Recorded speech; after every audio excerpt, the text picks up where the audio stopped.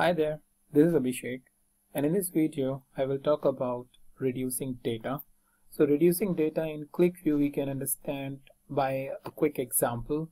So here you can see we have some data, sales and their respective target for each geo, and we can filter the data according to our condition.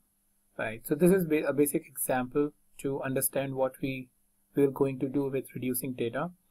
And our objective is that whenever we are distributing the QVW file or this actual QlikView file to the analyst sitting in these geos, then they should not see the data of other geos. So for example, if I'm sending the data to Canada analyst, then they should just see whatever data is present here in this QlikView file for the Canada as a geo.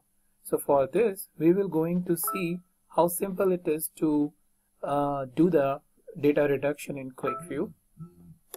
So for that, let's go ahead and see how we can do this here in QlikView. For this data reduction, click on File menu, and here is this option of reducing data, and what we want is keep possible values.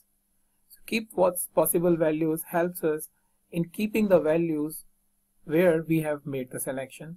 So here currently we have the selection by Canada, so we will just click on this. It will ask, this will remove data permanently. Are you sure that you want to do this?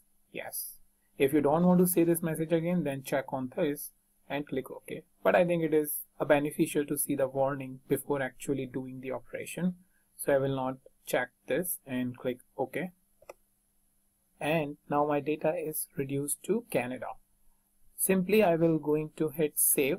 It will ask me to save this file, and I will just say reduce data for Canada.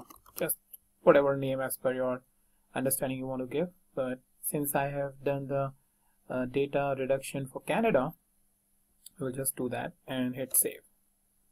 Now my file is there for Canada, and if I want to recover my original file, I'll just simply click this, and here is my file which I usually want, reduce 1, where I have all the geos data. If I want to do it for India, I will do it, click on India, hit menu, file menu, and reduce data, keep possible values, OK, and save it, reduce data for India, save. Right, so here we have this option. Again we want to go back, so now we have reduced data for Canada, reduced data for India, reduce 1. So this is how you can actually do your data reduction in a much easier way, and in subsequent videos I will talk more about the security feature, but I thought this is like a very easy way to do a data reduction and distribute the file to our analyst.